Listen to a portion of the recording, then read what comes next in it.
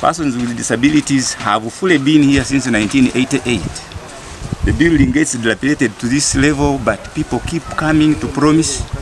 But when you try to follow up, they tell us the identity of the building, the ownership is not identified, but persons with disabilities are here. Dropped here, dumped here by the government. Because the people who are here were originally members of the Rehabilitation Center as a project and a Ministry of Gender in Kabale.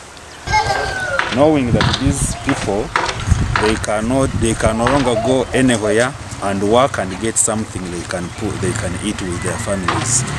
And most of them who were working, we came to know that since COVID-19 started, they are now staying at home with nothing they can put in stomachs. So we came up with this initiative as Freedom Radio to help them in so that they can also live like others.